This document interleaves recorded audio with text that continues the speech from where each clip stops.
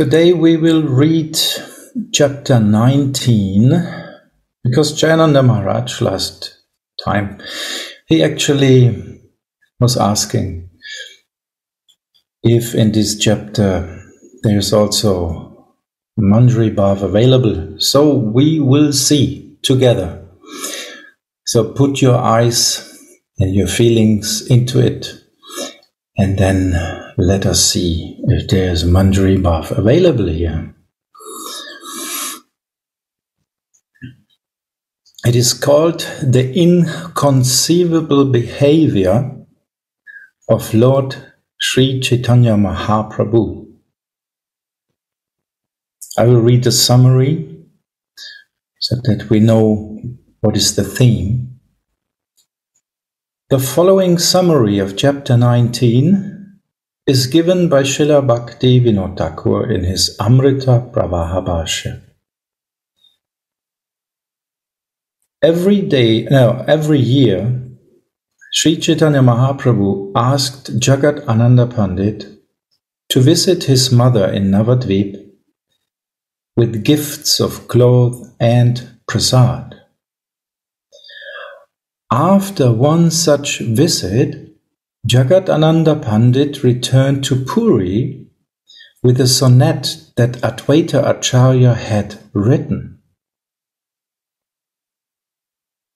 When Sri Caitanya Mahaprabhu read it, his ecstasy was so great that all the devotees feared that the Lord would very soon pass away. The Lord's condition was so serious that at night he would bruise and bloody his face by rubbing it against the walls. To stop this, Swarup Damodar asked Shankara Pandit to stay at night in the same room with the Lord. This chapter further describes how Lord Sri Caitanya Mahaprabhu entered the Jagannath Vallabha garden during the full moon night of Vaishakha, April to May, and experienced various transcendental ecstasies. Overwhelmed with ecstatic love at suddenly seeing Lord Sri Krishna beneath an Ashoka tree, he exhibited various symptoms of spiritual madness.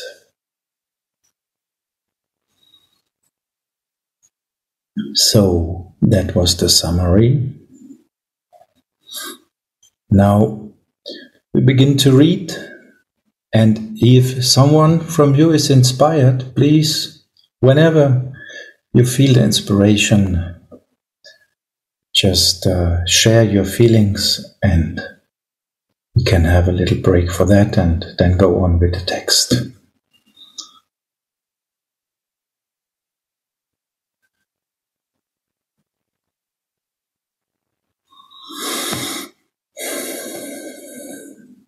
Text 1. Lord Sri Caitanya Mahaprabhu, the most exalted of all devotees, of mothers, spoke like a madman and rubbed his face against the walls, overwhelmed by emotions of ecstatic love. He would sometimes enter the Jagannath Vallabha garden to perform his pastimes. I offer my respectful obeisances to him. Jaya Jaya Sri Caitanya, Jaya Nityananda, Jaya Advaita Chandra Jaya, Gaura Bhakta Vrinda. Jaya Jaya Sri Caitanya, Jaya Nityananda, Jaya Advaita Chandra Jaya, Gaura Bhakta Vrinda. Jaya Jaya Sri Caitanya, Jaya Nityananda, Jayadvaita Chandra Jaya Gaura Bhakta Vrinda. All glories to Sri Caitanya Mahaprabhu. All glories to Lord Nityananda. All glories to Advaita Acharya. And all glories to all the devotees of Lord Caitanya Mahaprabhu.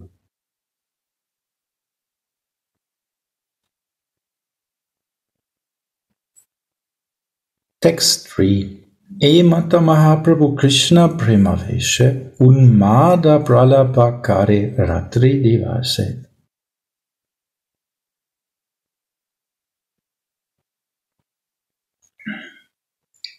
In the ecstasy of love of Krishna, Sri Caitanya Mahaprabhu thus behaved like a madman, talking insanely all day and night.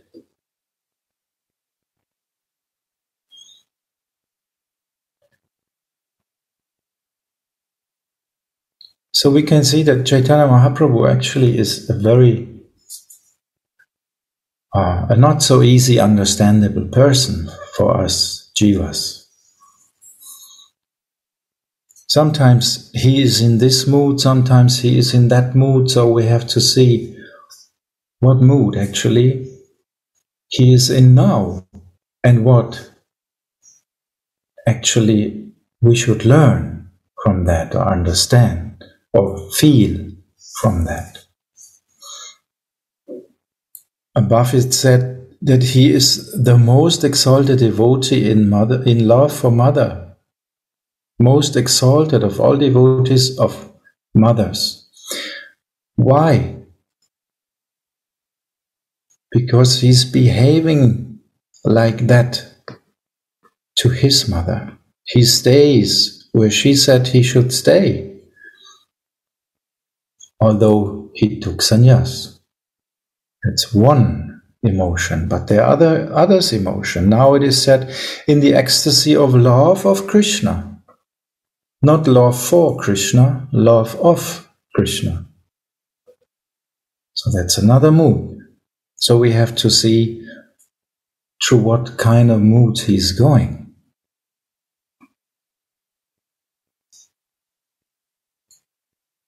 Verse 4, text 4. Jagadananda Pandit was a very dear devotee of Sri Caitanya Mahaprabhu. The Lord derived great pleasure from his activities. Knowing his mother to be greatly afflicted by separation, the Lord would send Jagadananda Pandit to Navadvip every year to console her. Sri Caitanya Mahaprabhu told Jagadananda Pandit, "Go to Nadia and offer my obeisances to my mother. Touch her lotus feet in my name."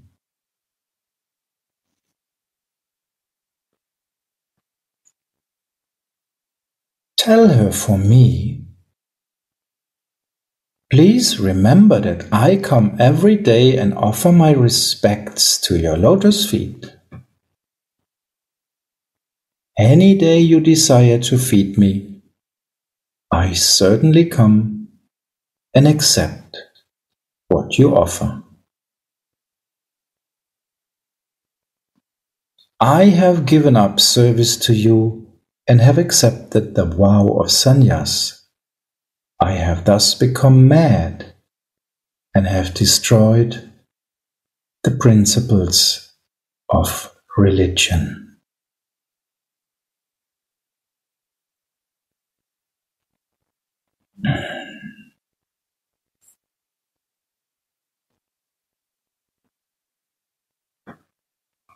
Mother, please do not take this as an offense, for I, your son, am completely dependent upon you.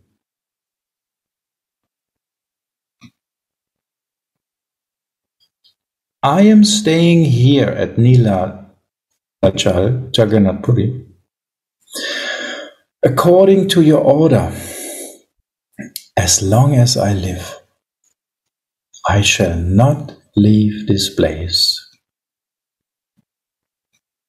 Following the order of Paramananda Puri, Sri Caitanya Mahaprabhu sent his mother the prasad, clothing, left by Lord Jagannath, after his pastimes as a cowherd boy.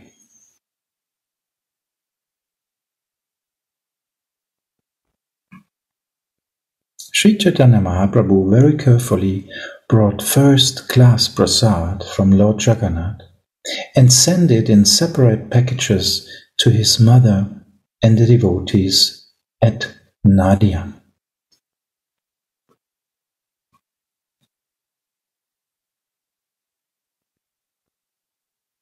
So we can see that Caitanya Mahaprabhu is sending the prasad in the mood of the people who will actually eat it. It's also an interesting point. Sri Caitanya Mahaprabhu is the topmost gem of all devotees of mothers. He rendered service to his mother even after he had accepted the vow of sannyas.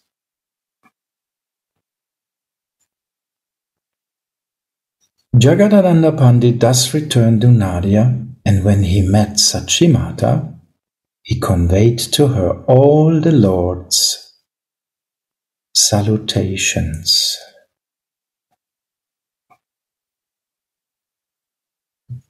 He then met all the other devotees headed by Advaita Acharya and gave them the prasad of Jagannath. After staying for 1 month, he took permission from Mother Sachi to leave.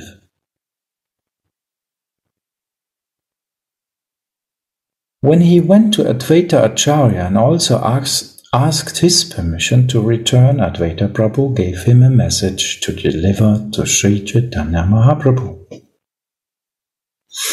Now there comes a very interesting point. Advaita Acharya had written a sonnet in equivocal language with an import that Sri Caitanya Mahaprabhu could understand, but others could not. In his sonnet, Advaita Prabhu first offered his obeisances hundreds and thousands of times unto the lotus feet of Lord Sri Caitanya Mahaprabhu. He then submitted the following statement at his lotus feet.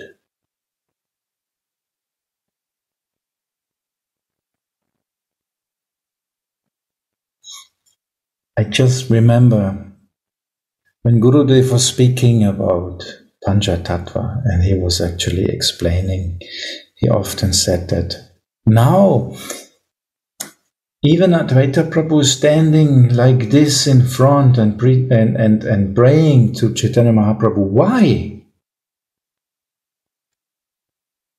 Because he is Radha. He has the mood of Radha. And this is very, very unique. And that's why it is said here hundreds and thousands of times he's bringing his obeisances again and again. Because this is very, very rare situation that the Lord is coming in that mood. Actually, outside Radharani, inside Radharani, and in between Krishna. And we will see that this change of mood will happen again.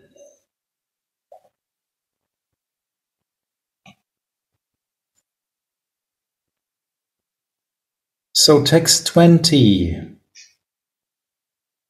Please inform Sri Caitanya Mahaprabhu, who is acting like a madman, that everyone here has become mad like him.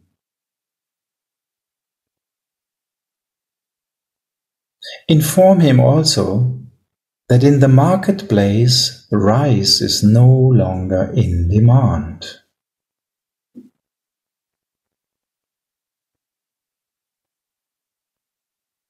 So now we have to try to get some idea what actually is the meaning of this. It is said no one can understand except Chaitanya Mahaprabhu. And it's also said by Krishnadas Kaviraj Goswami that actually only a person like Advaita Prabhu can understand such things or such messages.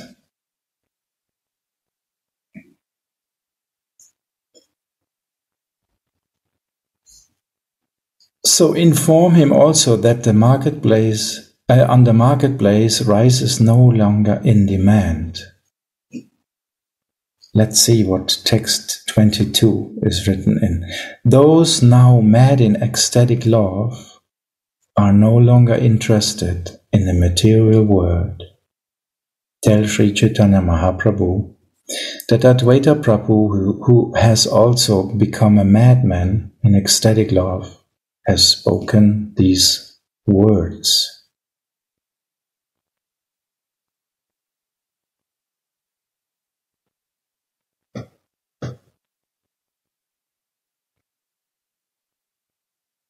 So I'm not on the platform to understand what is written here, but my feelings are giving me some idea if we look from our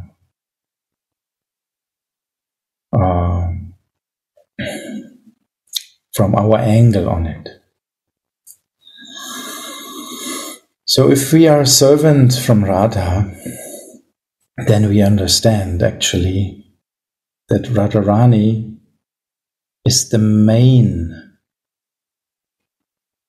prominent mood of Chaitanya Mahaprabhu. And we heard now in the last chapter, let's begin in the one chapter before. The turtle was in Radharani's mood. Then it came up with the jumping in the sea. Manjari Bhav, looking at the lila. So what could be more up than that actually? Because if we think that Chaitanya Mahaprabhu is actually starting from the lowest point, like knowledge. First he had defeated all the great persons who had spiritual knowledge in India, and when he was the greatest Pandit, he just dropped all this knowledge and said, so now I will chant Hare Krishna, and the whole world was looking at him, what he's doing now, why he's doing it. So he was the perfect teacher for the whole world, that Gyan is not the way. And so this was the beginning, and he is actually showing us the way, and it goes more and more up, step by step. So what could be the step now? After Manjari Bhav, he was actually looking in Manjari Bhav and seeing the lila. What could be more?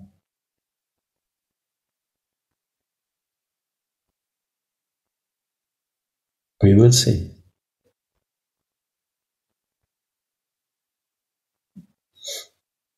So actually here, he is getting a letter from Advaita Acharya, who actually called him, right? He was the one who called him to come in this world and give his mercy by offering water and tulasi leaves. So now he is writing something like, nobody can understand, completely mad. So how could we understand that? I'm not saying that this is the ultimate truth. I just want to try to feel and share my feelings with you. And you please also share your feelings. So Caitanya Mahaprabhu gets this. Please inform Sri Chaitanya Mahaprabhu, who is acting himself like a madman, that everyone here has become mad like him.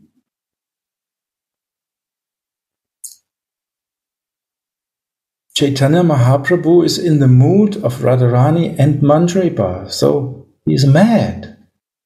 And all others has become mad like him. What does it mean? They are adopting this mood. So they are also completely mad. And what does it mean that on the marketplace rice is no longer in demand? We know in fire yakya we are offering rice, like with swaha, and there's a fire yakya, we offer rice. But this is actually a yakya where you want something back, right? So this means actually we are doing yakya for Vishnu or for Krishna. So it has also connection with Krishna. But I don't want to go now more on these details. I just want to give a feeling, a general feeling. So please just try to understand. Rice is connected with God or with Krishna. No longer in demand. What could it mean? Krishna is not needed now. You can go completely fully in the mood of Radha. For example, just, I don't want to say this is the meaning. It could be like now no need for God consciousness anymore because they got the taste of higher consciousness, of your ecstatic madness, of your love. Those now mad in ecstatic love are no longer interested in the material world. This is the next text. Tell Sri Chaitanya Mahaprabhu that Advaita Prabhu has also become a madman. In ecstatic love has spoken these words.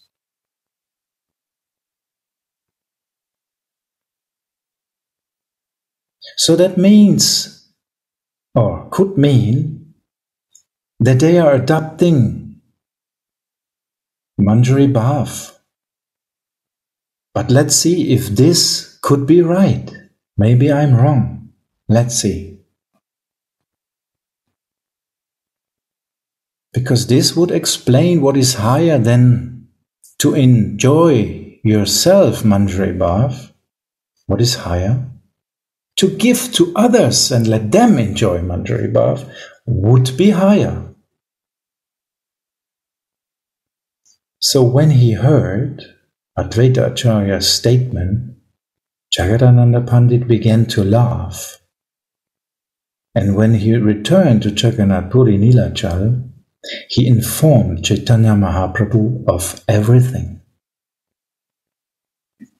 After hearing the equivocal sonnet by Advaita Acharya, Sri Chaitanya Mahaprabhu quietly smiled.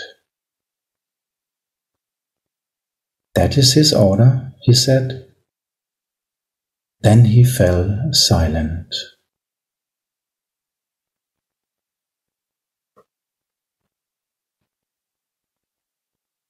Although he knew the secret, Swarup Damodar Goswami inquired from the Lord, "What is the meaning of this sonnet? I could not understand it." Sri Chaitanya Mahaprabhu replied, Advaita Acharya is a great worshipper of the Lord and is very expert in the regulative principles enjoined in the Vedic literatures. Advaita Acharya invites the Lord to come and be worshipped. And to perform the worship, he keeps the deity for some time.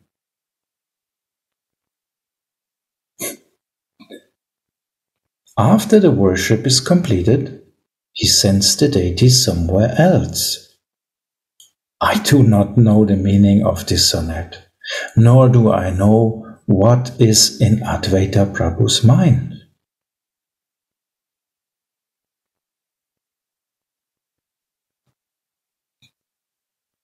Advaita Acharya is a great mystic. No one can understand him. He is expert in writing sonnets that even I myself cannot understand.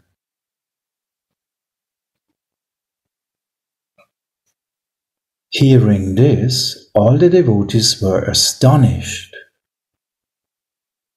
especially Swarup Damodar, who became somewhat morose.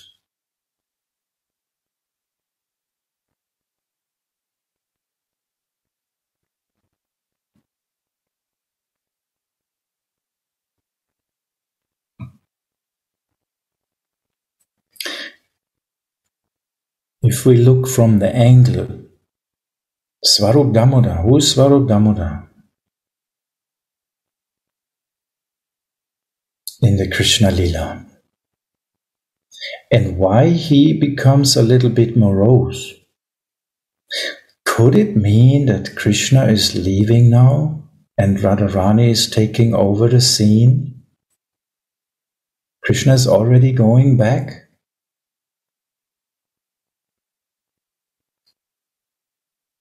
Maybe you can help me.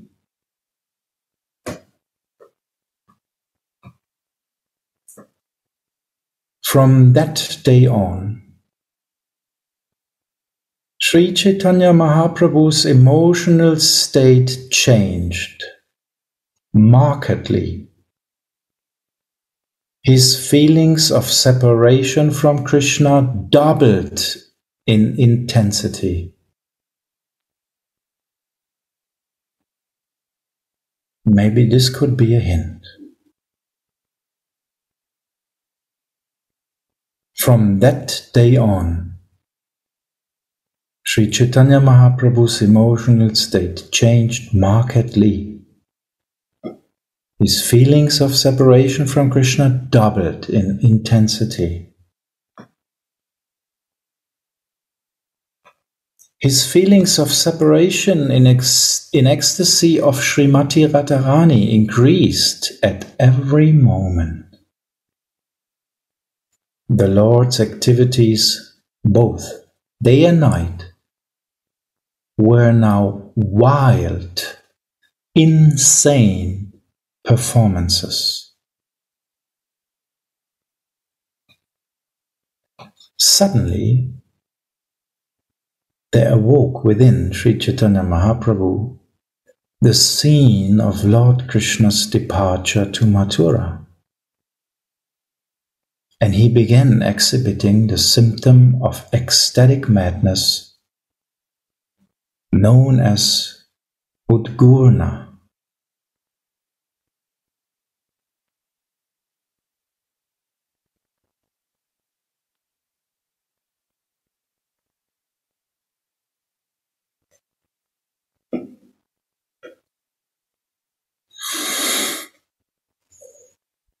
So if we see this, we could imagine that Krishna was leaving and Radharani is going mad now. And that's why Caitanya Mahaprabhu is in the mood.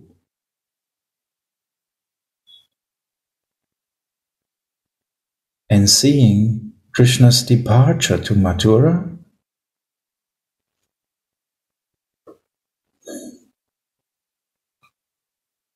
Sri Chaitanya Mahaprabhu spoke like a madman holding Ramananda Roy by the neck. So what does it mean? Radharani is holding whom on the neck? Ramananda Roy is Vishaka. But now maybe in a other mood, who knows? You have to go in, you have to dive in with your feelings and see. And he questions Swarup Damodar, thinking him to be his gopi friend. Just as Srimati Radharani inquired from her personal friend Vishaka, Sri Caitanya Mahaprabhu, reading that very verse, began speaking like a madman. My dear friend, where is Krishna, who is like the moon rising from the ocean of Maharaj Nanda's dynasty? Where is Krishna, his head decorated with a peacock feather? Where is he? Where is Krishna, whose flute produces such a deep sound? Oh, where is Krishna, whose bodily luster is like the luster of the blue intranila jewel? Where is Krishna, who is expert in rasa dancing? Oh, where is he who can save my life? Kindly tell me where to find Krishna, the treasure of my life and the best of my friends. Feeling separation from him, I hereby condemn Providence, the shaper of my destiny. So this is the prayer of Radharani, who is spoken here by Caitanya Mahaprabhu. The verse is found in Lalita Madhava 3:25 from Srila Rupa Goswami. Text 36. The family of Maharaj Nanda is just like an ocean of milk, wherein Lord Krishna has arisen like the full moon to illuminate the entire universe. The eyes of the residents of Braj are like chakora birds that continuously drink the nectar of his bodily luster and thus live peacefully.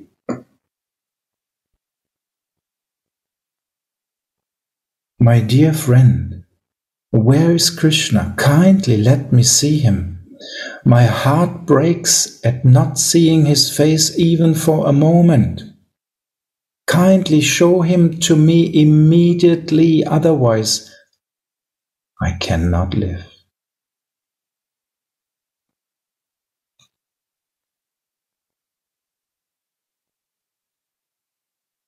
The women of Vrindavan are just like lilies growing hot in the sun of lusty desires.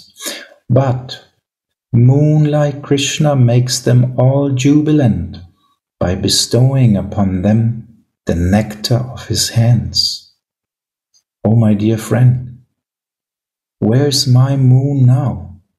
Save my life by showing him to me.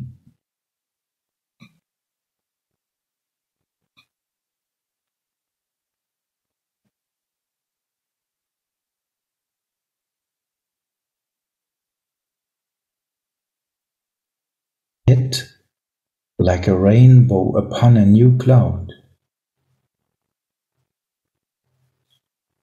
Where are those yellow garments shining like lightning? And where is that necklace of pearls that resemble flocks of ducks flying in the sky?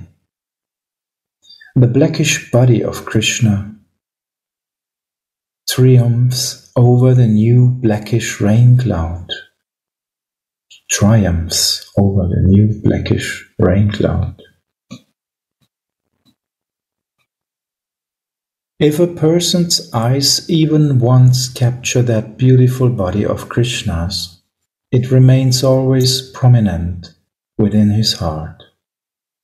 Krishna's body resembles the sap of the mango tree, for when it enters the minds of woman, it will not come out despite great endeavor. Thus, Krishna's extraordinary body is like a thorn of the seer berry tree.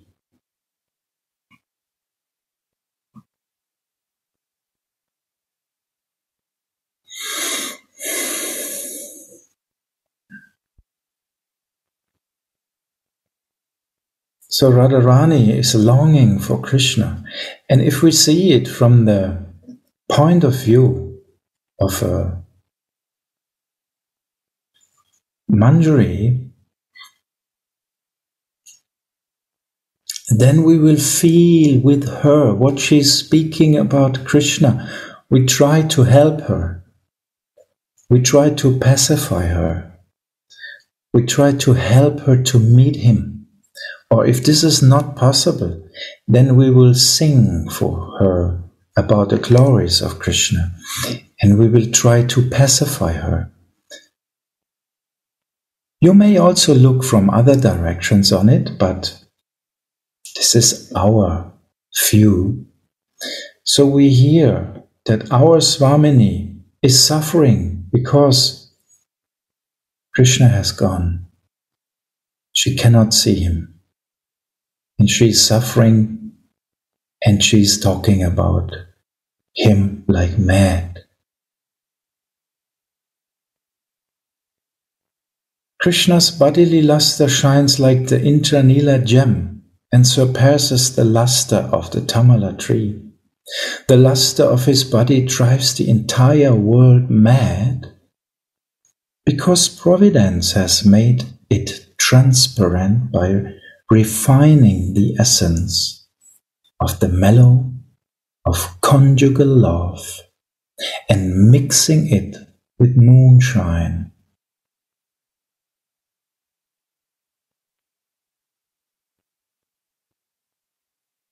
The deep vibration of Krishna's flute surpasses the thundering of new clouds and attracts the aural reception of the entire world. Thus, the inhabitants of Vrindavan rise and pursue that sound, drinking the showering nectar of Krishna's bodily luster like thirsty Chataka birds.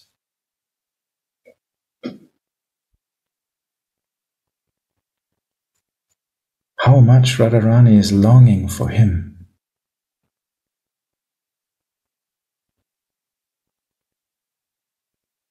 Krishna is the reservoir of art and culture, and he is the panacea? I don't know. That saves my life.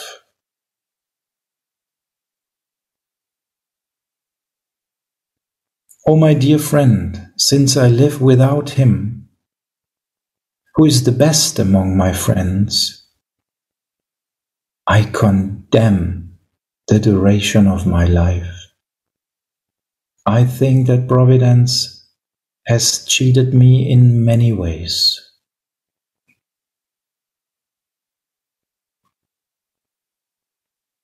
Why does Providence continue the life of one who does not wish to live?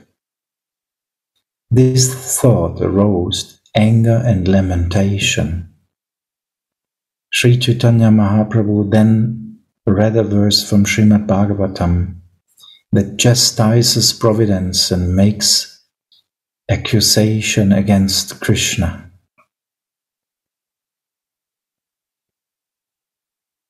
O Providence, you have no mercy. You bring embodied souls together through friendship and affection, but before their desires are fulfilled, you separate them. Your activities are like the foolish pranks of children.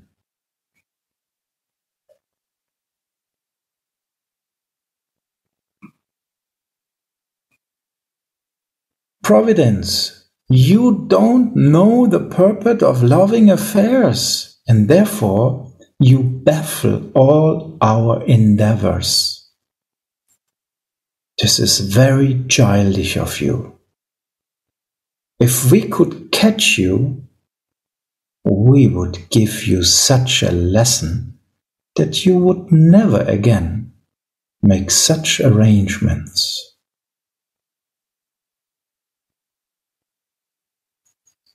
O cruel Providence, you are very unkind,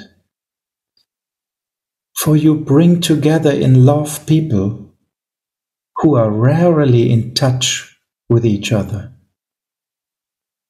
Then, after you have made them meet, but before they are fulfilled, you again spread them far apart.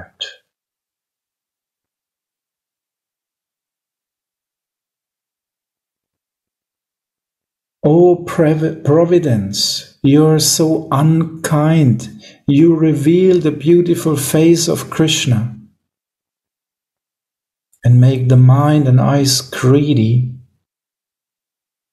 But after they have drunk the nectar for only a moment, you whisk Krishna away to another place.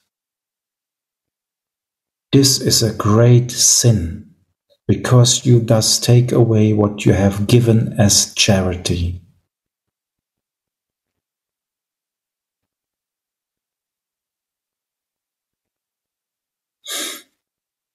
O misbehaved Providence, if you reply to us, Akrura is actually at fault, why are you angry with me? Then I say to you, Providence, you have taken the form of Akrura and have stolen Krishna away. No one else would behave like this.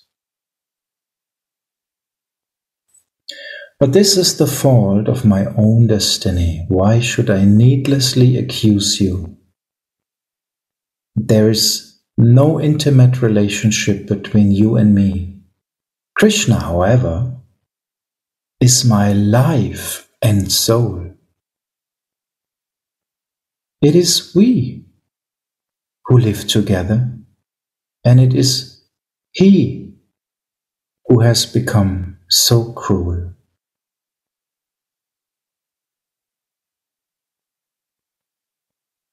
He for whom I have left everything is personally killing me with his own hands. Krishna has no fear of killing women. Indeed, I am dying for him. But he doesn't even turn back to look at me. Within a moment, he has broken off our loving affairs.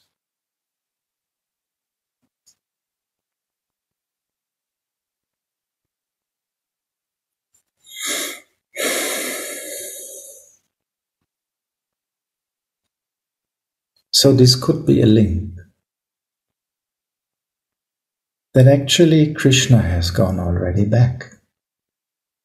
He for whom I have left everything and came here, Radharani, came here with him. She left everything for him, but now he's just going.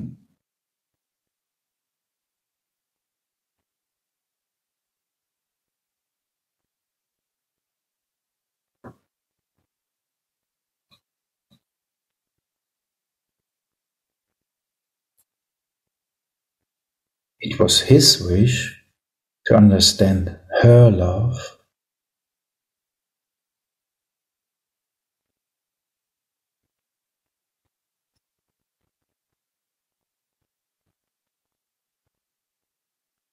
Text 52.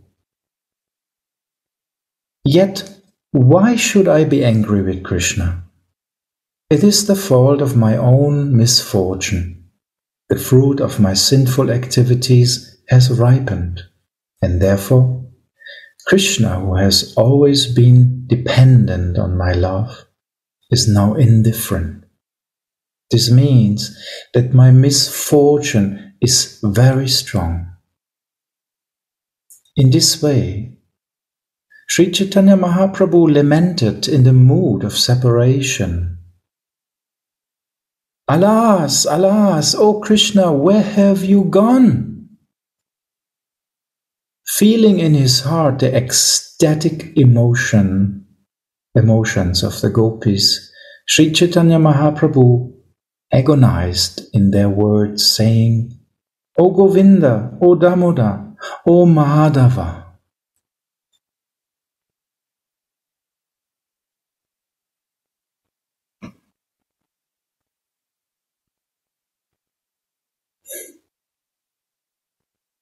Swarup Damoda and Ramananda Roy then devised various means to pacify the Lord.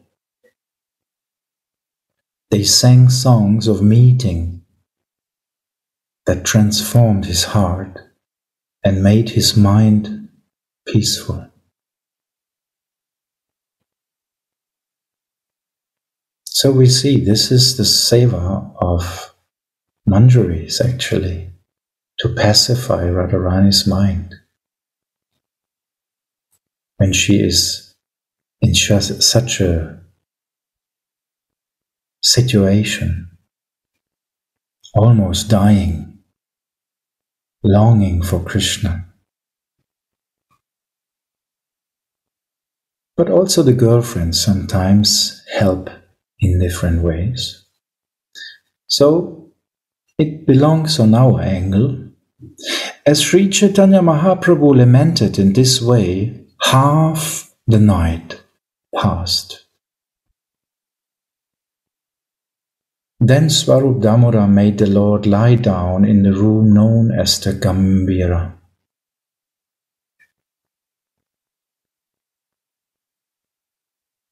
After the Lord was made to lie down, Ramananda Roy returned home, and Swarup Damodar and Govinda lay down at the door of the Gambira. Sri Caitanya Mahaprabhu stayed awake all night, chanting the Hare Krishna Mahamantra. His mind overwhelmed by spiritual ecstasy.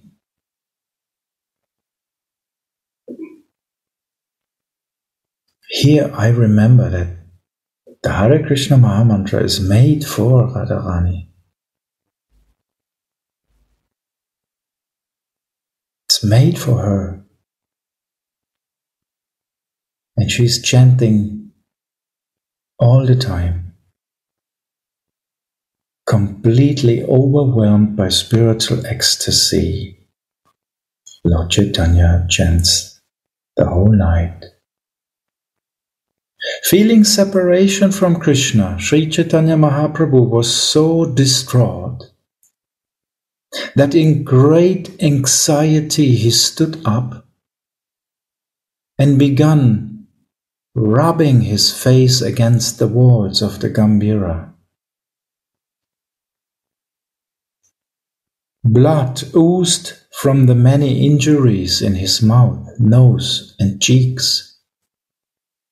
But due to his ecstatic emotions, the Lord did not know it. In ecstasy, Sri Caitanya Mahaprabhu rubbed his face against the walls all night long, making a peculiar sound, gong, gong, which Swarup Damodar could hear through the door.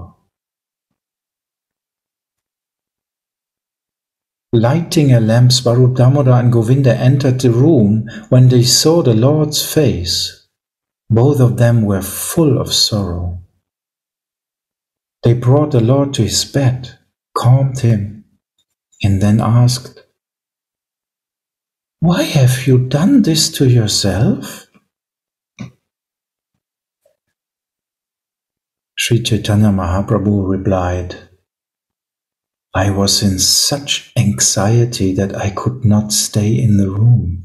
I wanted to go out, and therefore I wandered about the room, looking for the door. Unable to find the door, I kept hitting the four walls with my face. My face was injured and it bled, but I still could not get out."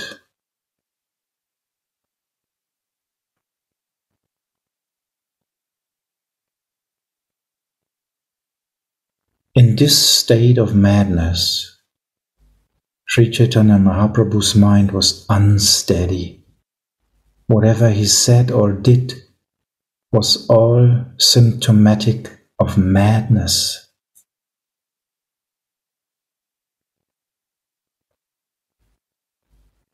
Sometimes we hear that Radharani is even more mad when Krishna is not there, and she feels even more ecstasy because she feels him more when he's not there bodily.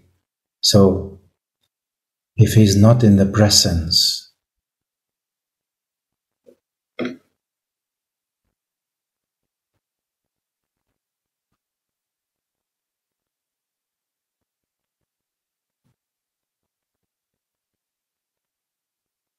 Swarup Damodar was very anxious, but then he had an idea. The following day, he and the other devotees considered it together. After consulting with one another, they entreated Sri Chaitanya Mahaprabhu to allow Shankara Pandit to lie down in the same room with him. Thus Shankara Pandit lay at the feet of Sri Chaitanya Mahaprabhu, and the Lord placed his legs upon Shankara's body. Shankara became celebrated by the name, the pillow of Sri Chaitanya Mahaprabhu. He was like Vidura, as Shukadev Goswami previously described him. Actually, there's a very interesting point about this, because Shankara Pandit, I don't remember the name now, but he was actually a wife of Krishna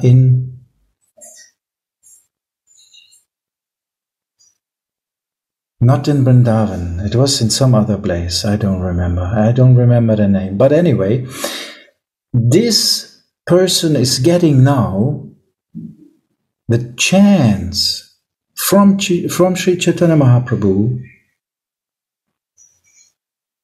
to get the full mercy of Radharani's lotus feet. Because, even the wives from Krishna who are living with him in palaces, they pray that they may get the mercy of Radharani's lotus feet. So now here we can see, yes, one person gets the mercy of Chaitanya Mahaprabhu or from Radharani in that form.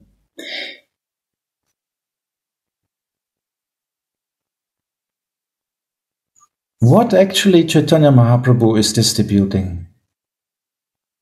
The highest selfless love. So what he will give this person?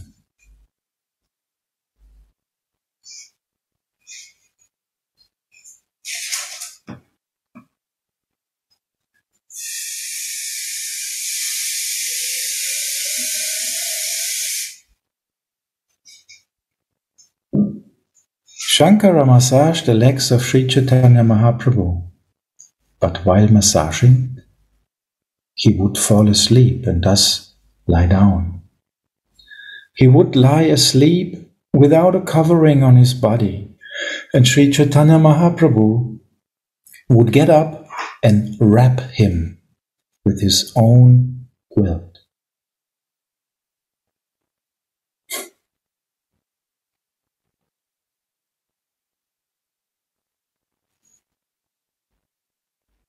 If you go in this meditation, you will understand what it means actually.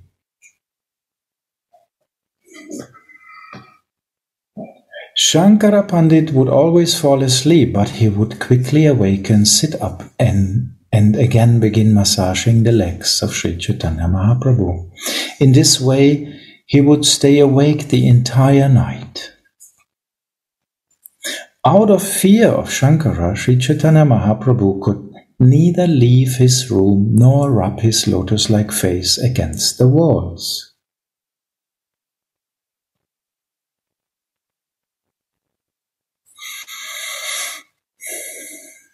This pastime of Sri Caitanya Mahaprabhu has been described very nicely by Raghunadas Goswami in his book known as Gauranga Stava Kalpavriksha.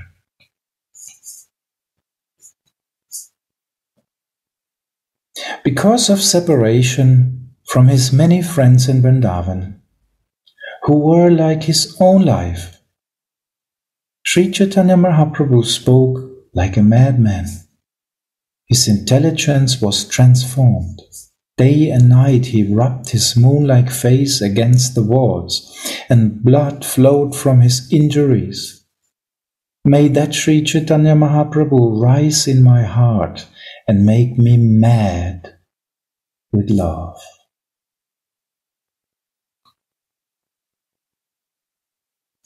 Emata Mahaprabhu Ratri Divase Prema Sindhu Maknarahe Ghabhudupe Bhase. Sri Caitanya Mahaprabhu in this way stayed immersed day and night in an ocean of ecstatic love for Krishna. Sometimes he was submerged and sometimes he floated.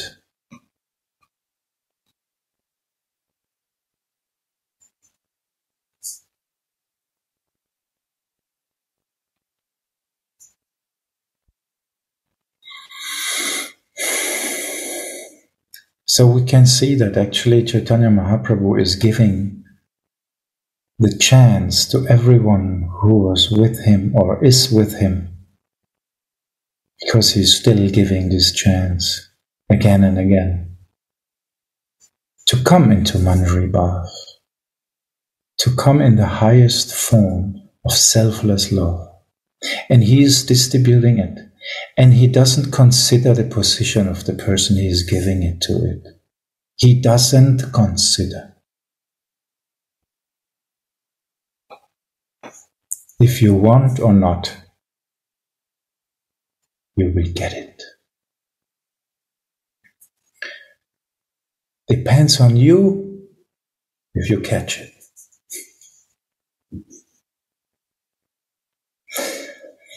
One full moon night in the month of Vaishakha, of April to May, Sri Caitanya Mahaprabhu went to a garden. The Lord, along with his devotees, entered one of the nicest gardens called Jagannath Vallabha. The garden were fully blossomed trees and creepers exactly like those in Vrindavan.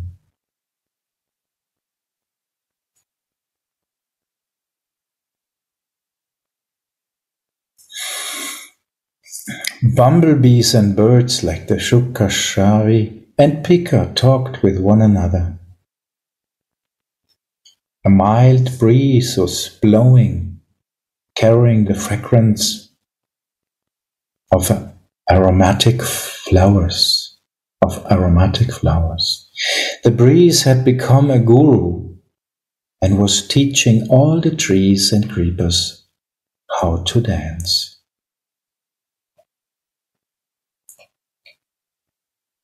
Brightly illuminated by the full moon, the trees and creepers glittered in the light.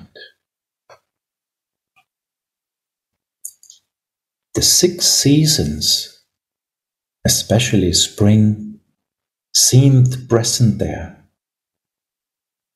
Seeing the garden, Sri Caitanya Mahaprabhu, the Supreme Personality of Godhead, was very happy.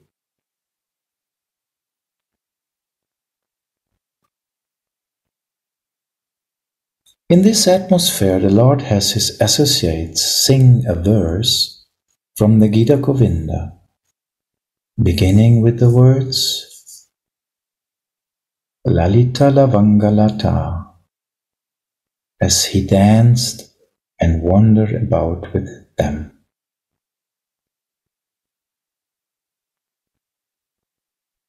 As he thus wandered around every tree and creeper, he came beneath an Ashoka tree and suddenly saw Lord Krishna.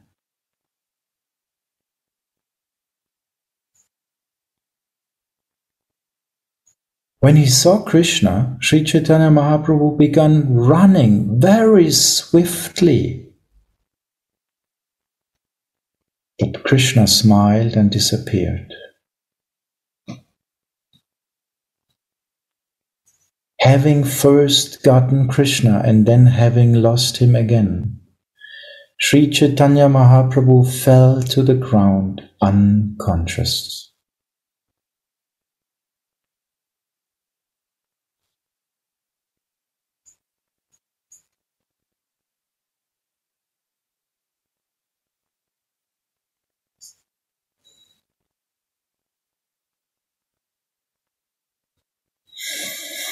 The entire garden was filled with the scent of Lord Sri Krishna's transcendental body. When Sri Caitanya Mahaprabhu smelled it, he fell unconscious at once. The scent of Krishna's body, however, incessantly entered his nostrils, and the Lord became mad to relish it.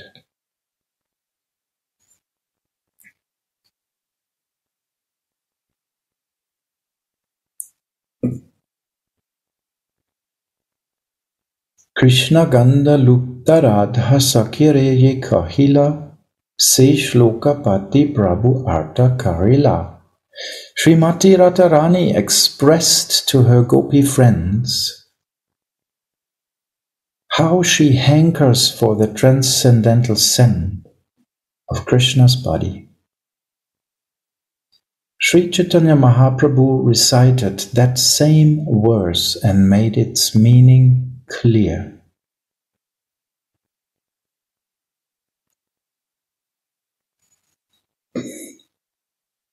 This is the verse from Govinda Lilamrita 8.6. The scent of Krishna's transcendental body surpasses the aroma of musk and attracts the minds of all women.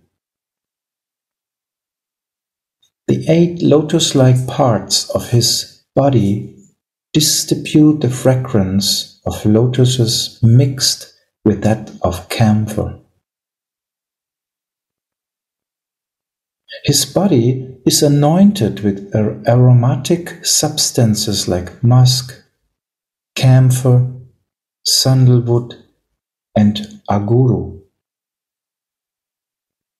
Oh, my dear friend, that personality of Godhead, also known as the enchanter of Cupid, always increases the desire of my nostrils.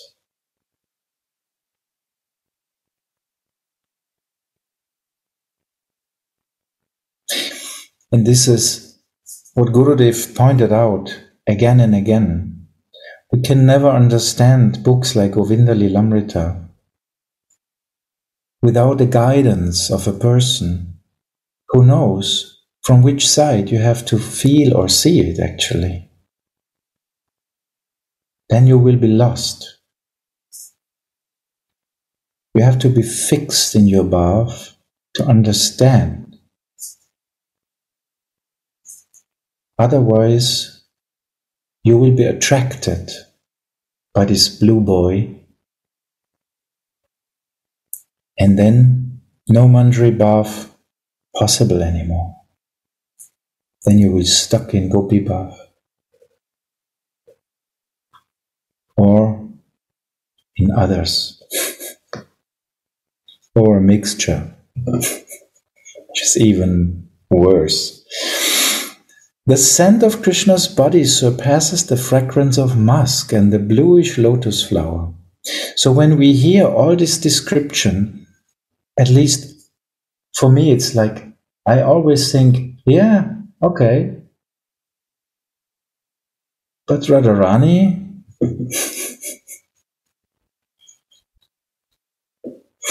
yeah, okay. You may attract Radharani, the gopis, but what are you without her? What are you without her fragrance? How to bring the fragrance of Radharani in the nostrils of Krishna?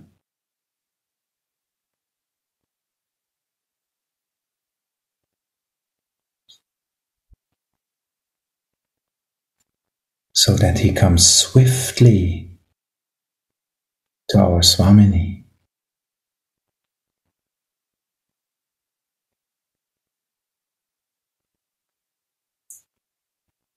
Sakhi Krishna Gandha Chakat Mataya Narirana Sate Pashe Sarvakala Dahan Vaishe Krishna Pashadari Lana Yaya. My dear friend, the scent of Krishna's body enchants the entire world. But the scent of Radha's body enchants even Krishna. No, it's not written here, sorry. It especially enters the nostrils of woman and remains seated there. Thus, it captures them and forcibly brings them to Krishna.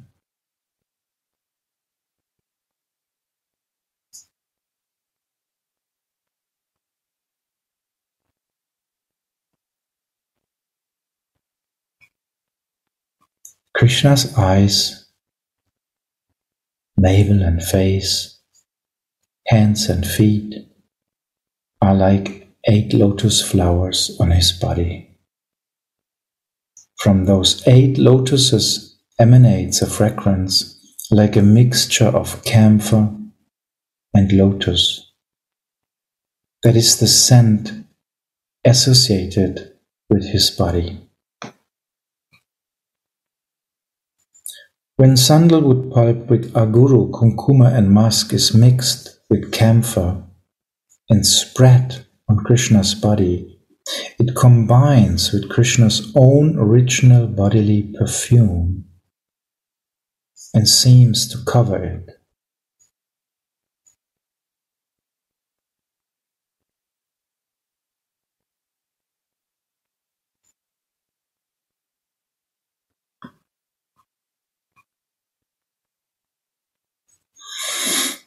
So Prabhupada is writing in the purport that these substances, this means the scent of all these substances mixed with the previous scent of Krishna's body steals away the mind of Cupid. But we know who steals the mind of transcendental Cupid.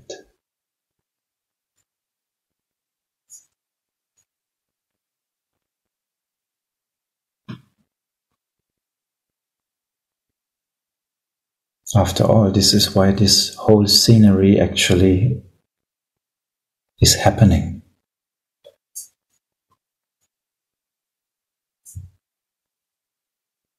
Text number 96.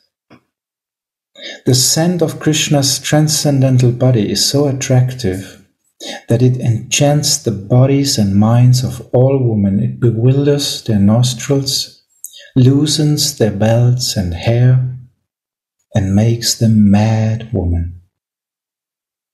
All the women of the world come under its influence, and therefore the scent of Krishna's body is like a blunderer.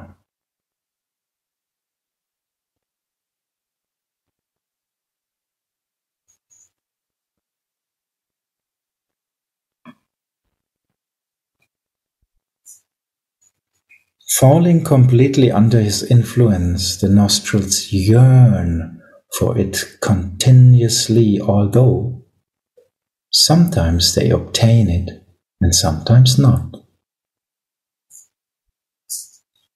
when they do, they drink. When they do, they drink their fill. True, they still want more and more. But if they don't, out of thirst, they die.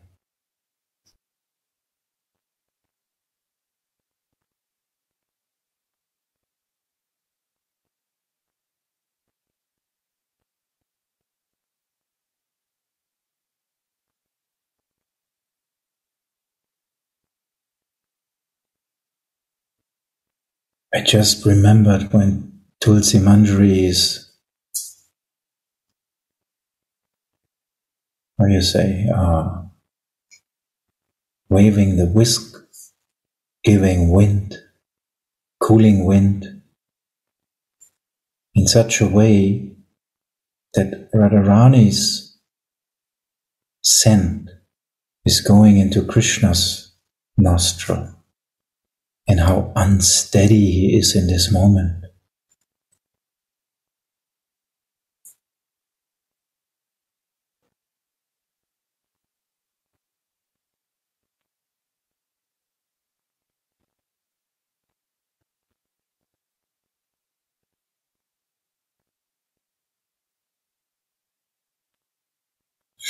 The dramatic actor Madan Mohan has opened a shop of scents that attract the women of the world to be his customers. He delivers the scents freely, but they make the women all so blind they cannot find the path returning home. Sri Caitanya Mahaprabhu, his mind thus stolen by that scent, ran here and there like a bumblebee. He ran to the trees and plants, hoping that Lord Krishna would appear, but instead he found only the scent of Krishna's body. Both Swarup Damodar and Ramananda Roy sang to the Lord, who danced and enjoyed happiness until the morning arrived. Then they devised a plan to revive the Lord to external consciousness.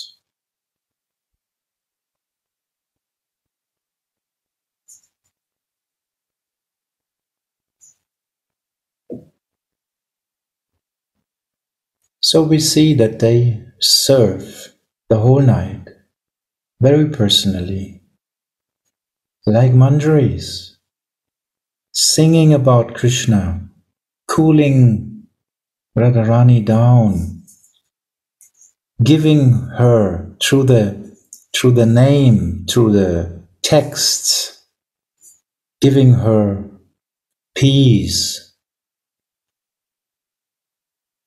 that she feels, yes, I'm together with my Krishna.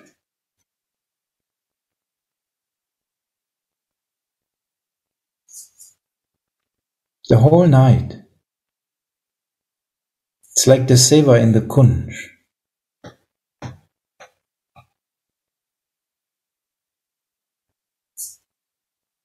Text 101. Thus I, Krishnadas, the servant of Srila Rupa Goswami, have sung of 4 divisions of the Lord's pastimes in this chapter. The Lord's devotion to his mother, his words of madness, his rubbing his face against the walls at night, and his dancing at the appearance of Lord Krishna's fragrance.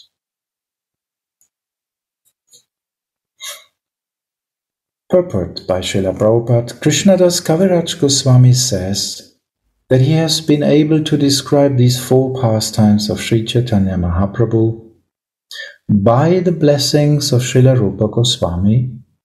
Krishnadas Kaviraj Goswami was not actually a direct disciple of Srila Rupa Goswami, But he followed the instructions given by Srila Rupa Goswami in Bhakti Ras Amrita Sindhu.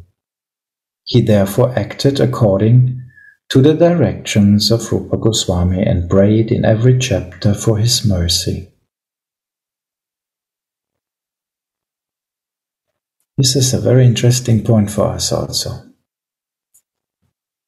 It's a hint how to get the mercy of these great souls, to always pray to them.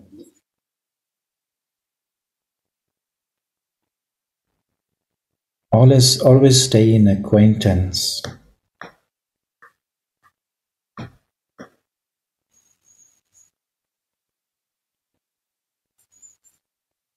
Sri Caitanya Mahaprabhu thus returned to consciousness.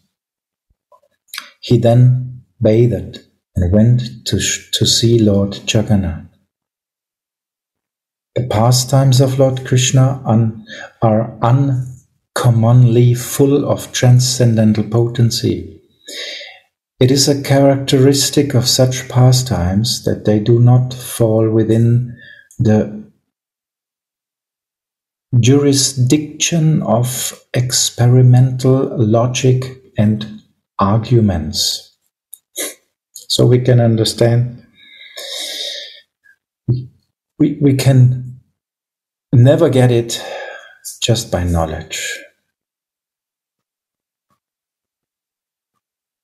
When the transcendental love of Krishna awakens in one's heart, even a learned scholar cannot comprehend one's activities.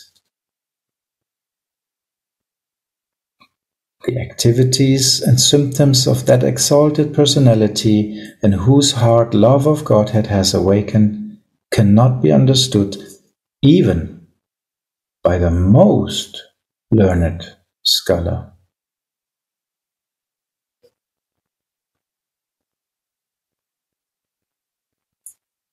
The activities of Sri Caitanya Mahaprabhu are undoubtedly uncommon, especially his talking like a madman. Therefore, one who hears of these pastimes should not put forward mundane arguments. He should simply hear the pastimes with full faith.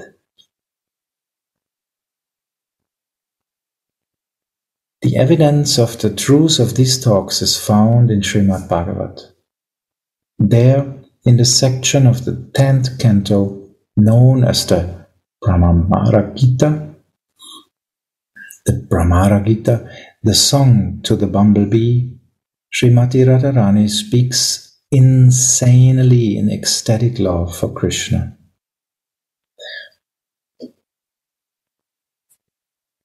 So, another purport.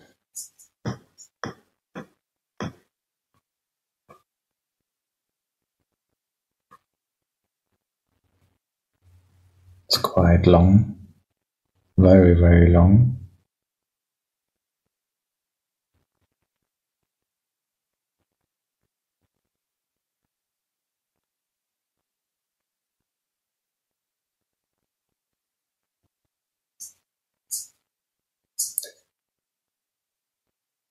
So it's telling about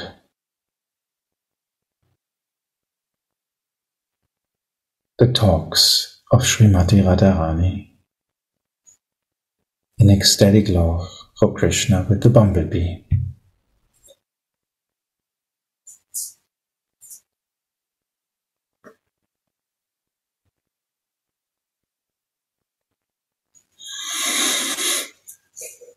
Does anyone want to share some feelings or help me a little bit, or some questions or whatever?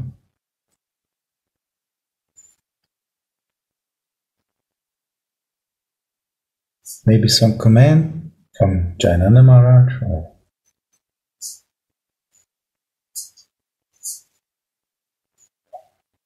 Gurudev. Is Gurudev here actually? I don't know. Do he has his VLAN connection now?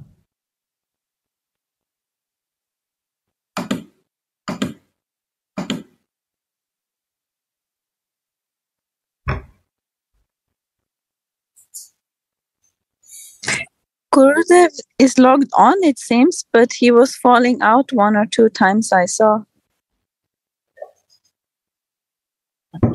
Radha, we're here, but we're just trying. Our Wi-Fi was off and on, and then now it's back. And yeah, Radha. Radhe, Radhe. Radhe. Radhe, Radhe, Gurudev. Radhe, Radhe.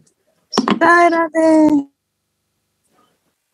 Everything fine? Everything.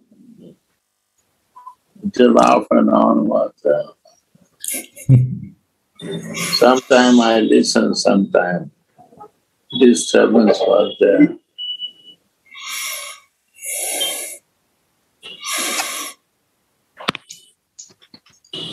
So, what are you feeling about this chapter 19?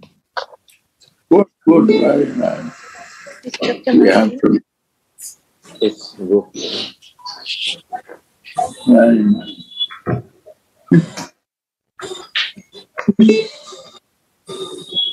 When you read it, it's very sweet. Oh, just online. Yes, yes. Reboot.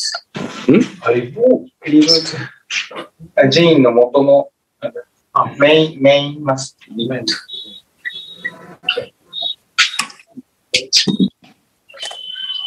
You want to give us some aspects, Gurudev? Because this day I cannot listen full. So sometime I listen. I was not very much. Disturbance was there in mind. Next time I will be very serious. We just connected again, just 1-2 minutes ago. No problem. It just would be more sweet to have some nectar words from you also. But maybe some other person who listened more and can say something about it. Yeah, please. He has a feeling Mahaprabhu is covering, who is never covering, he covers and he is living in the feeling. He's scratching his face and this, and he was in the feeling of Radha Bhav. That was in the Caritamrita you are explaining that. And you very nicely explained that. I cannot, in between, is cutting and adding. So that way. That time I was there.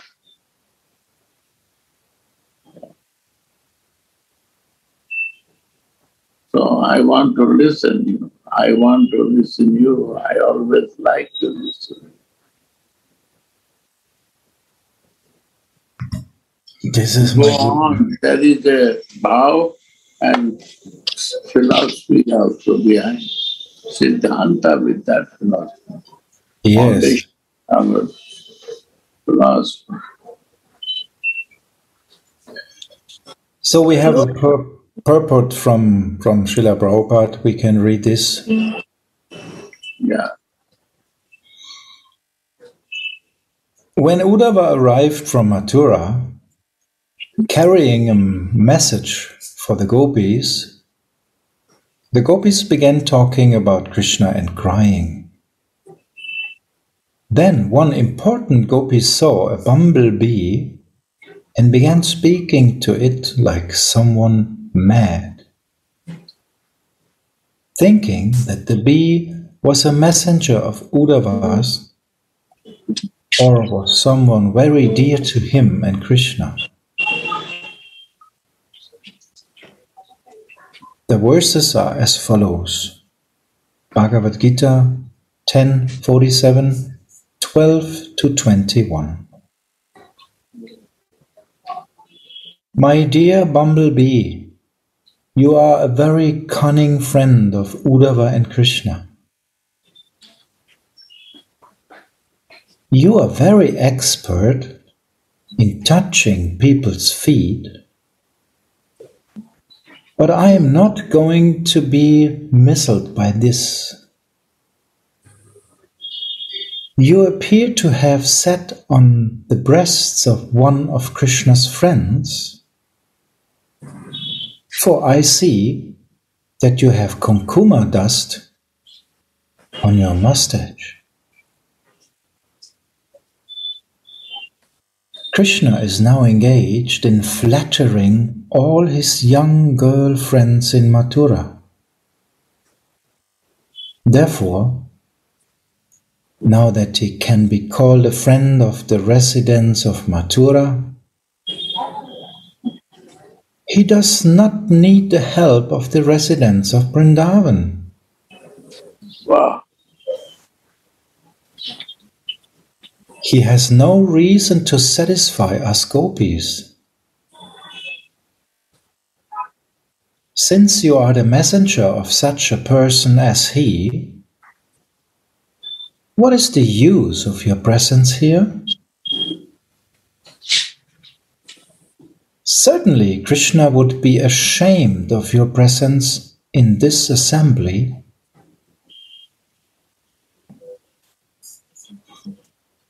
How has Krishna offended the gopis so that they want to reject him from their minds? The answer is given as follows. Krishna no longer gives us the enchanting nectar of his lips. Instead, he now gives that nectar to the woman of Mathura.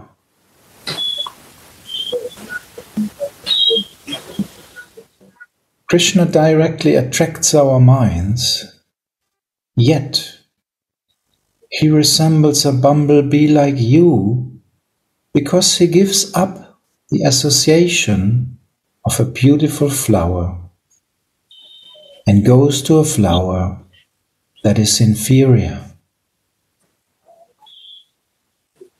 That is the way Krishna has treated us. I do not know why the goddess of fortune continues to serve his lotus feet instead of leaving them aside.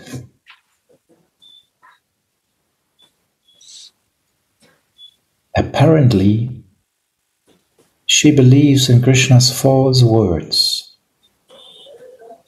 We gopis, however, are not unintelligent like Lakshmi. After hearing the bumblebee's sweet songs and recognizing that the bee was singing about Krishna for her satisfaction, the gopi replied,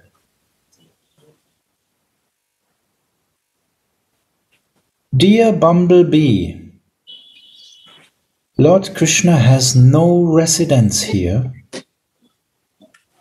but we know him as Yadupati, the king of the Yadu dynasty. We know him very well, and therefore we are not interested in hearing any more songs about him. It would be better for you to go sing to those who are now very dear to Krishna. Wow. Those women of Mathura have now achieved the opportunity to be embraced by him. They are his beloveds now, and therefore he has relieved the burning in their breasts. If you go there and sing your songs for those fortunate women, they will be very pleased and they will honor you."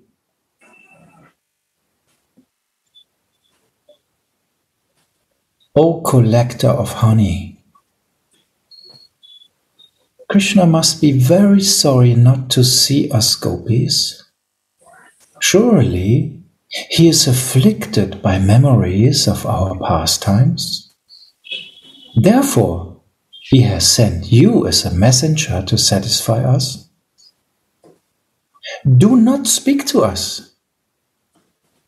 All the women in the 3 worlds were dead as inevitable. The heavenly, middle, and lower planets are very easily available to Krishna because his curved eyebrows are so attractive. Moreover, he is always served very faithfully by the goddess of fortune. In comparison with her, we are most insignificant. Indeed, we are nothing.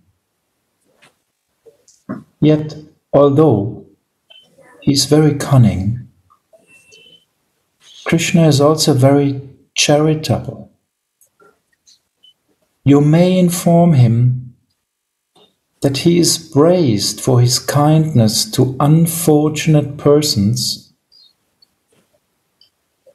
and that he is therefore known as Uttama Shloka,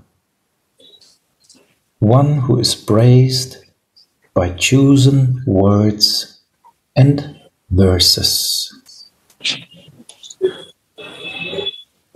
You are buzzing at my feet just to be forgiven for your past offenses. Kindly go from my feet. I know that Mukunda has taught you to speak very sweet, flattering words like this and to act as his messenger.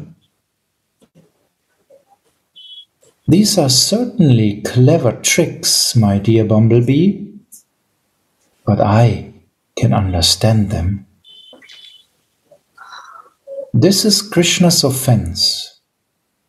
Do not tell Krishna what I have said, although I know that you are very envious.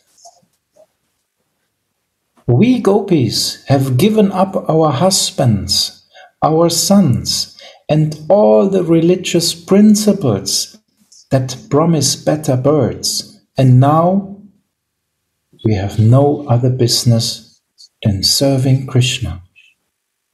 Yet, Krishna, by controlling his mind, has easily forgotten us. Therefore, don't speak of him anymore. Let us forget our relationship.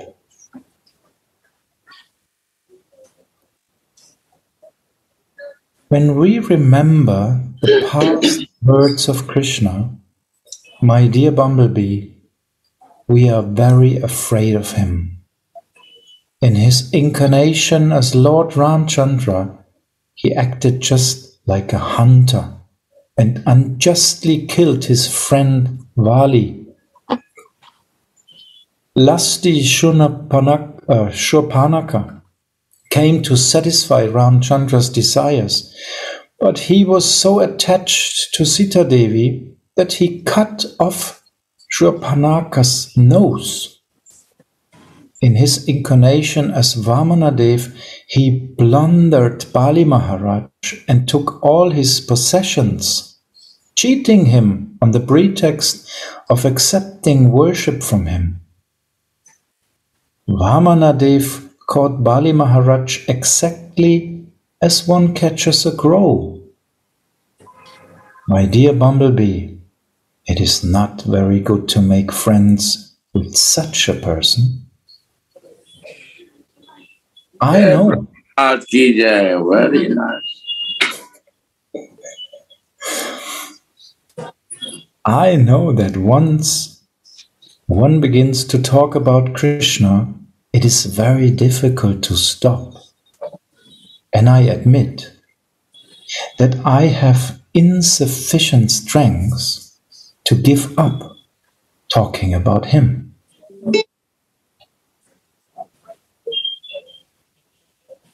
Topics about Krishna are so powerful that they destroy the 4 religious principles: religion, economic development, sense gratification, and liberation.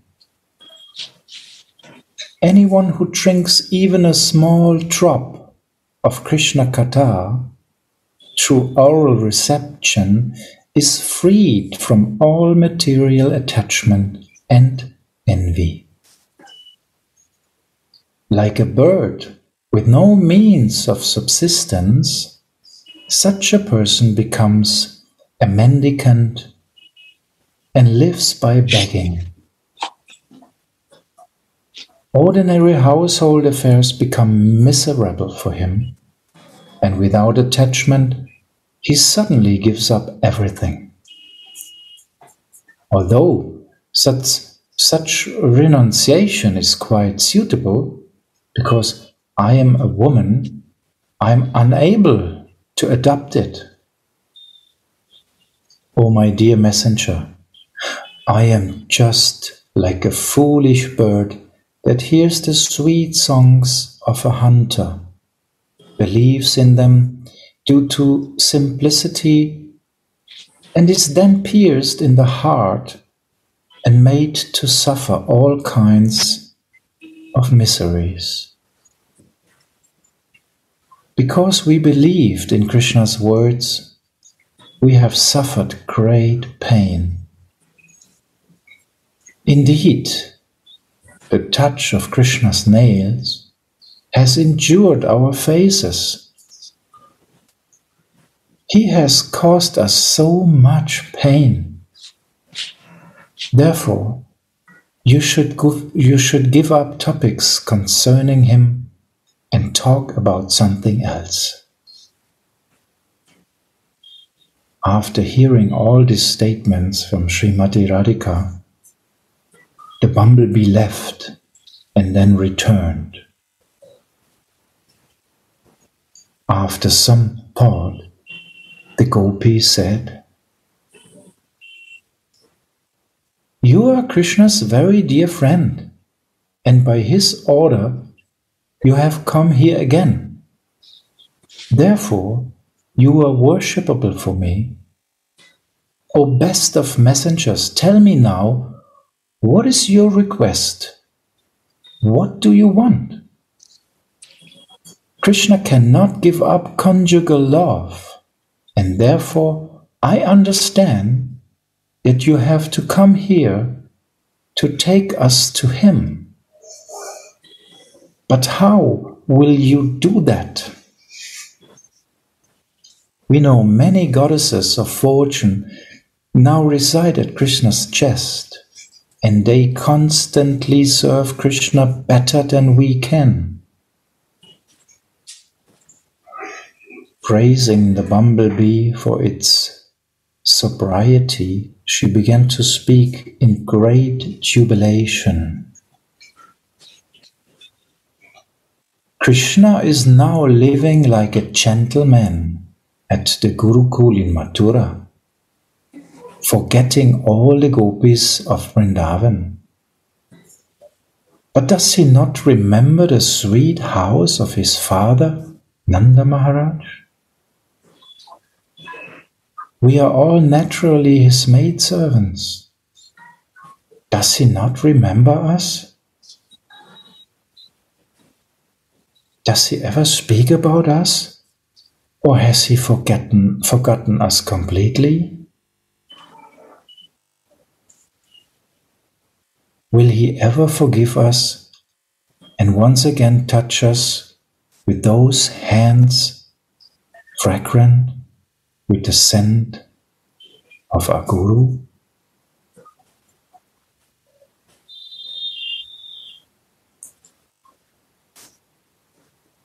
So here ends the conversation with the bumblebee.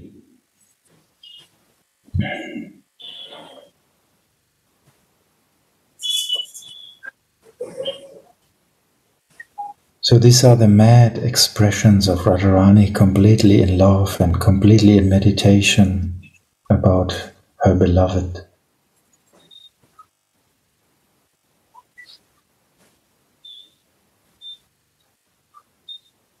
Beautiful.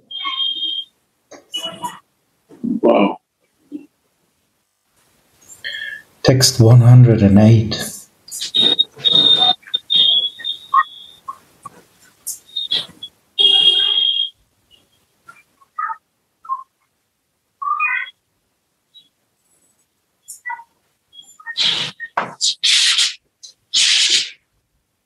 The Song of the Queens at Dwaraka, which are mentioned at the end of the 10th canto of Srimad Bhagavat, have a very special meaning. They are not understood even by the most learned scholars.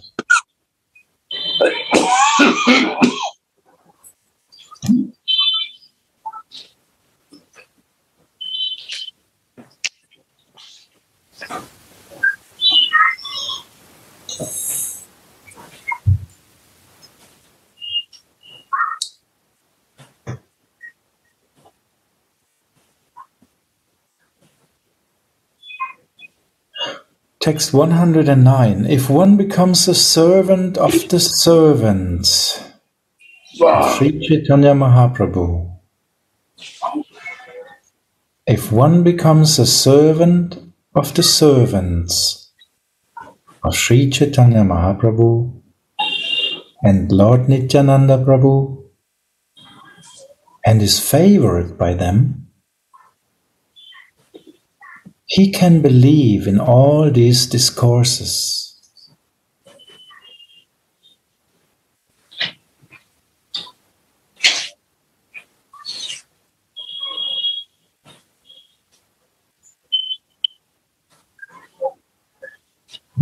Text 110. Shradhakari Shuna Iha Sunite Mahashuka Kandibe Adhyatmikadi Kutakada Dukkha.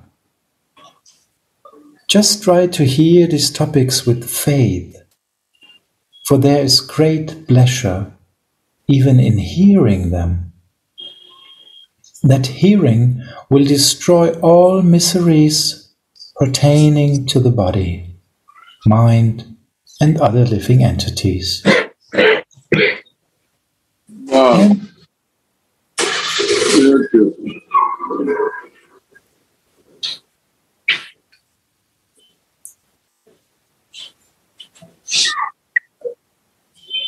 And it will destroy the unhappiness of false arguments as well.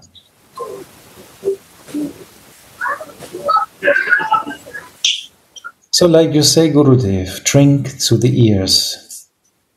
Wow. Just try to hear these topics with faith, for there is great pleasure even in hearing them. Yeah. That hearing will destroy all miseries pertaining to the body, mind, and other living entities, and the unhappiness of false arguments as well.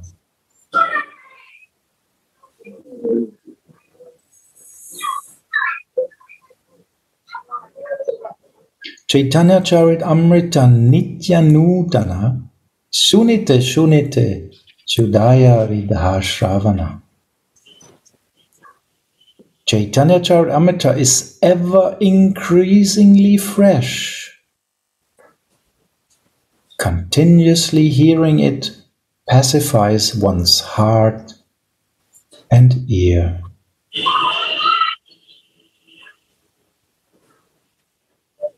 Shri Rupa Raghunath Pade Yara Asha Caitanya Charitamrita Kahe Krishna Das. Wow. Rupa Raghunath.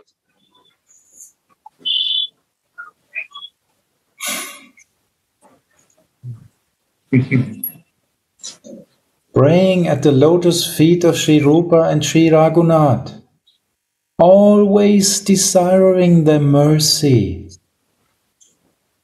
I, Krishna Das, narrate Sri Caitanya Charitamrita, following in their footsteps.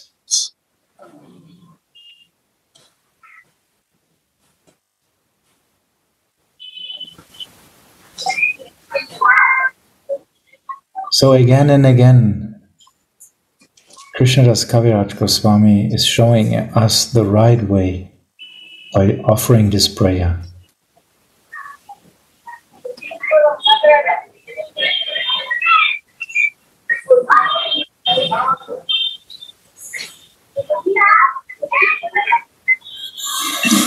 So here ends chapter 19, and the next chapter, next time, is the Shikshashtaka prayers.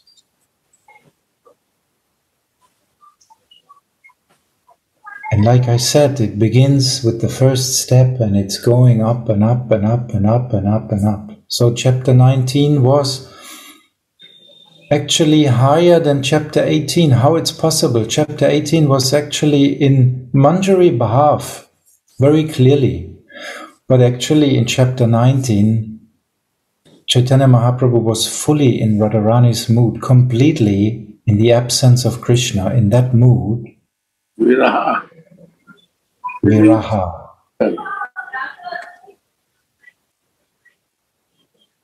And he was giving the seva, the Manjari seva, to his seva, to make the service, to remove from Viraha to Swami. Yes. Yeah.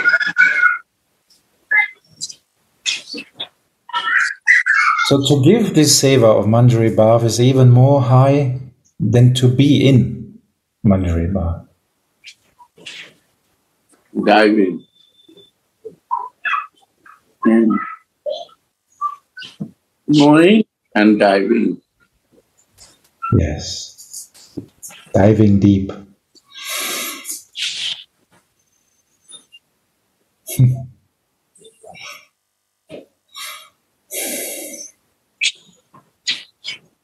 How to remove this pain of my son.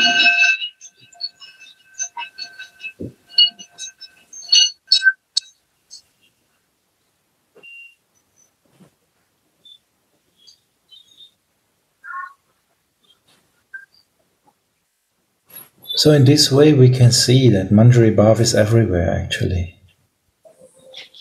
Just depends on our view. Gurudev is giving us the eyes to see. Krishna friend would have cannot do that. This heart he cannot. He is required to go in the separation, but Manjari make service now. Service come from Manjari.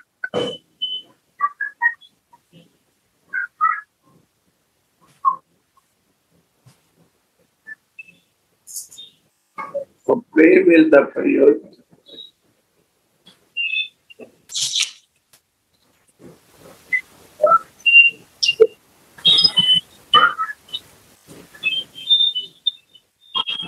Viraha is also Milan.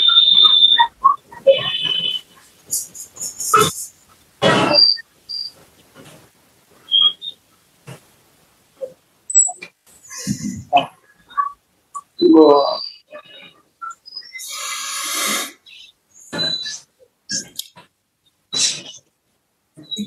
So actually for today,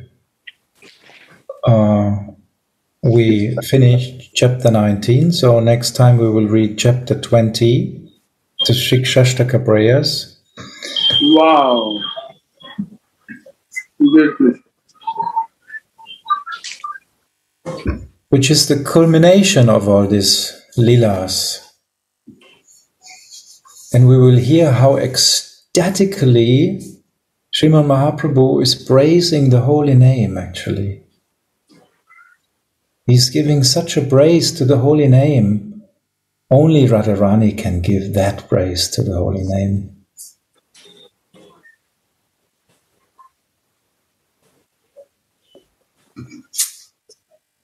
Viraha. Only name can be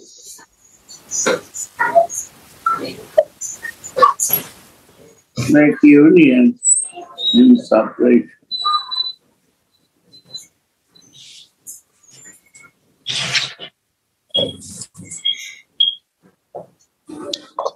So we can see that in the Maha Mantra actually the solution for Viraha is given. Because it's made for Radharani. When she is in Viraha, she can hear. And also it's for us, because actually this is what we should feel with or through the feelings of Radharani. We have to feel that this is service I am doing by chanting for my Swami to remove his viraha.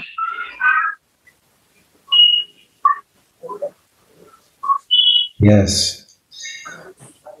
Seva for our Swamini, to pacify her.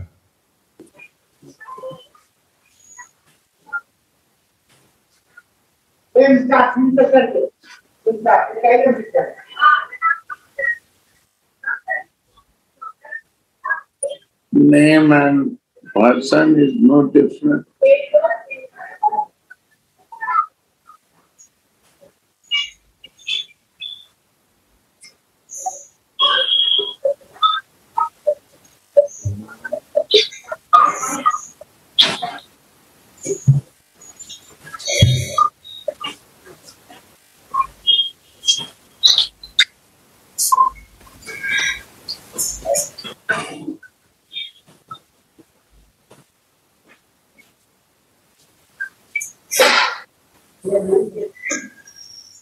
So nice to see you.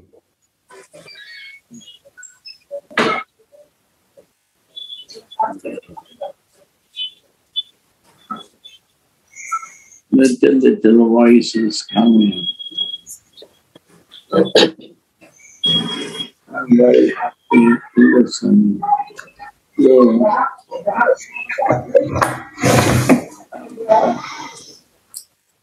Waiting for this day.